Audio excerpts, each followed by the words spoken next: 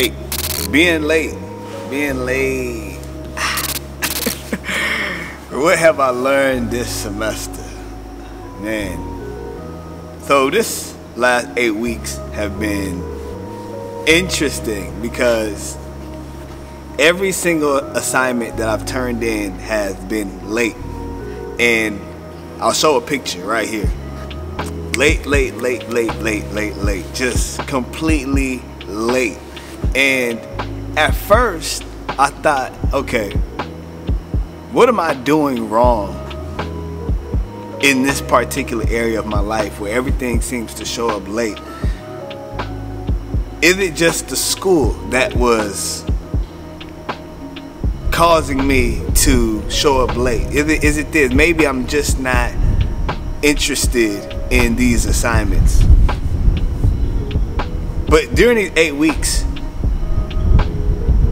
God would show me how the university wasn't the only area that I'm late. Me and my mother, who I'm accountable for, she's helping me, get the APR that I'm getting right now on my Toyota Corolla, 1.9 APR. If you know about percentages, you know that that's a steal. And we're linked, and so I'm accountable of taking care of my car notes. But my leaders, just like the late assignments, here I am late on car notes. And because I was late on these car notes, it was affecting her own credit. Okay? So I'm late on assignments that affects me, but now I'm late on this very real thing. Something that's connected to somebody else. And it caused tension. You know, it caused tension. Credit score lowered. And I asked the representative at the bank, what could I do to improve my credit? How can I fix the situation? And the gentleman just tells me, you just gotta be on time. You just gotta be on time with the car notes. That's it. And I'm thinking to myself, dang, okay. I can do this. I can be on time with my assignments. I can be on time with my car notes. But I realized it was just trickling down to a lot of other areas. Being late on my apartment rent. Right? Just being late in all of these areas. I would have the conclusion of this message when I went to see my sister in San Diego. I went to go visit her for her 34th birthday. She's looking beautiful, amazing. And on her birthday, I was so determined to buy her gifts and balloons and things and stuff, all right? I didn't go the day before, but I went to go get these stuff. And what I'm doing is I'm wasting time, right? She and her love language is quality time. And the time that I went out to go spend, I kept delaying, like, I'll be out for another 30 minutes, or, oh no, give me another 30 minutes. And what happened is, when I got back to give her her gifts, although it was a beautiful thing that I did, it was disappointing because I wasted so much time. I wasted so much time that could have been utilized elsewhere. I kept delaying because of my tendency to just continue to be late. And it created a moment where we got an opportunity to communicate and talk about this scenario. But what it showed me was, dang, I need to get better at time management. And I told my sister this. I said, Joy, I thank you for opening up, because this trip and this one experience helped me see that, man, my time management has to get better. It has to, in order to be able to be consistent. In order to be able to be consistent. And not only be consistent, but be sensitive to other people's schedules and other people's times. Not everybody's time works around your time, right? You can't just show up to life late all the time. There may be an opportunity for God to use me or use you, but you gotta do it in that window. That person may not be there. That person you're supposed to minister or talk to, they may not be there. You only had a window to be there. And by showing up on time, you guarantee that you're constantly walking this walk out with God. You know, I learned something I didn't know that I was going to learn through my university work. I didn't know I was going to learn I need to start showing up on time. I needed more discipline in this area. And I believe also being disciplined in that area is going to help me with this platform as well too, so that I can be more consistent instead of so sporadic. You know, I want to be able to be disciplined enough to show up to more videos frequently, talk about more stuff and concepts. I want to give you more inspiration and motivation and connect you with people who want to give you all everything that you leaders need to excel to the next platform. It's about stretching and growing. And so if I want to give that level of greatness to you, I need to be dedicated to showing on time, making commitments and keeping those commitments. I had to apologize to my sister Joy. And I have to apologize to God. I had to apologize to my professors. I had to apologize. You know, life happens to all of us. And while we're going through these life experiences, there is a way to juggle. And I don't know what you may be juggling or what you may be going through, if time management is something that's just tough for you. But my challenge today, leadership challenge, is to pray. We're going to pray. We're going to pray about this area, that God will begin to show us how to structure our days, when to be open and available for what. You know, a fresh lens on how the Holy Spirit sees our time.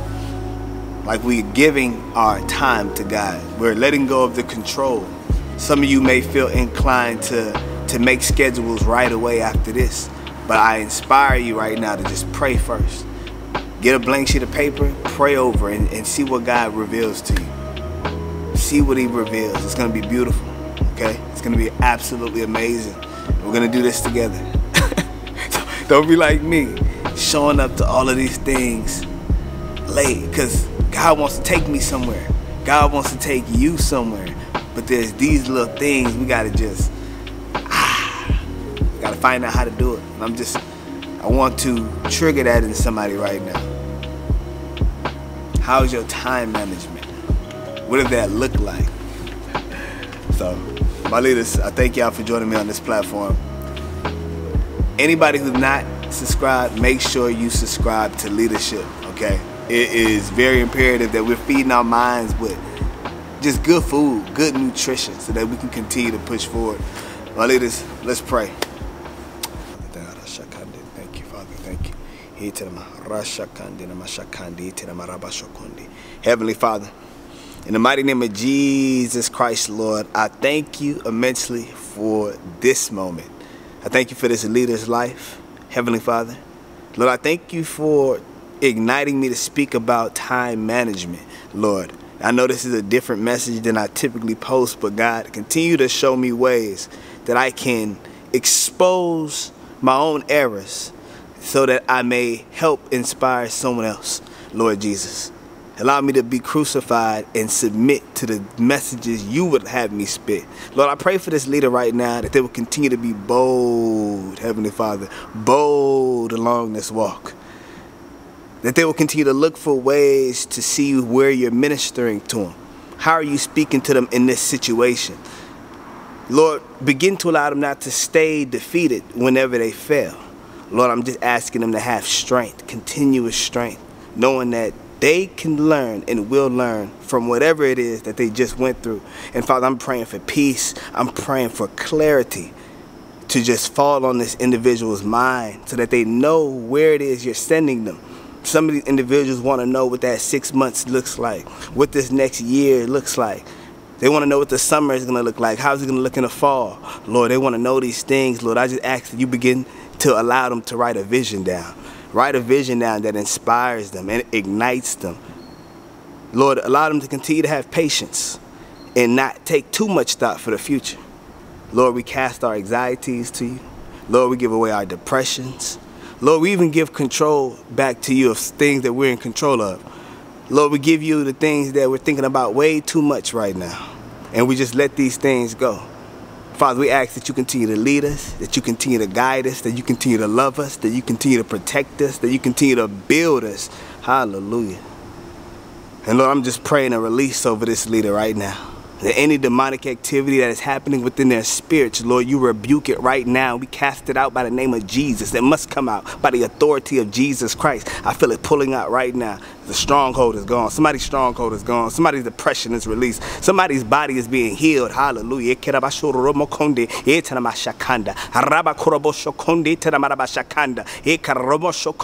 Hallelujah, Jesus. We just thank you for your love and your peace and your presence, Jesus. Hallelujah, Lord. Lord, this leader right now is turning back to you. This leader right now is repenting of his sin. I don't know what it is, but they're repenting and they're turning.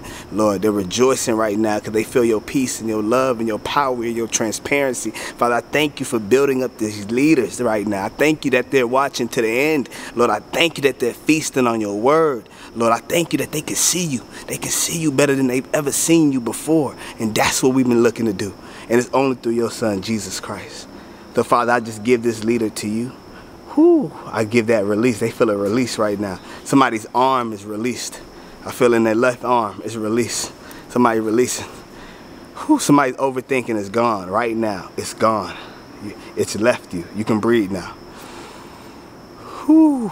Yeah, somebody's anxiety just disappeared right now. I felt that. Yeah. Hallelujah. It's healing right now in this prayer. Hallelujah. If you have faith, if you continue to have faith like a mustard seed, Lord, I just ask that you ignite this leader's faith. Lord, let him have faith like a mustard seed. Heavenly Father, more faith, more faith, more faith. Hallelujah. Thank you, Jesus. Hallelujah.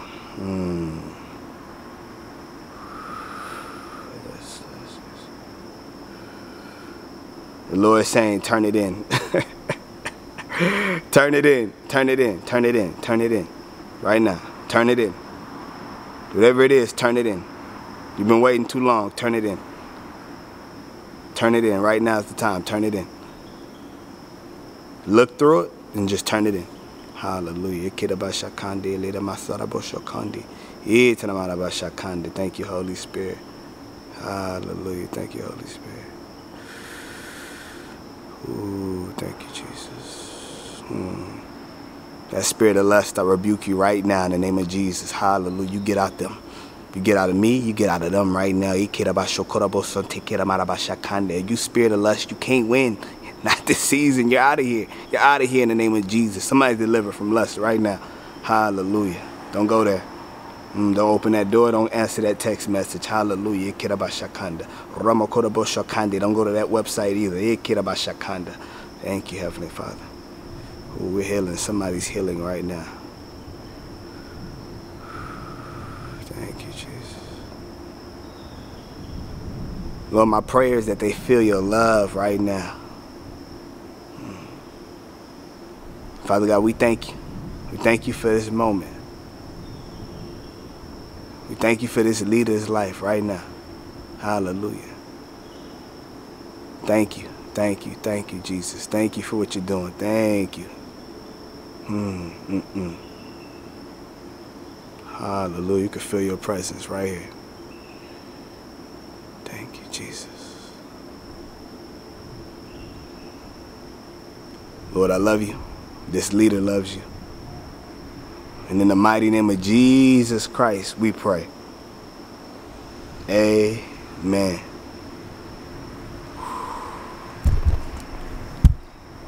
My leader, God wants to heal you. Release it. Let it go. Turn it in. Turn it in. Give it to God. Turn it in. Give it to God. I love you. We out.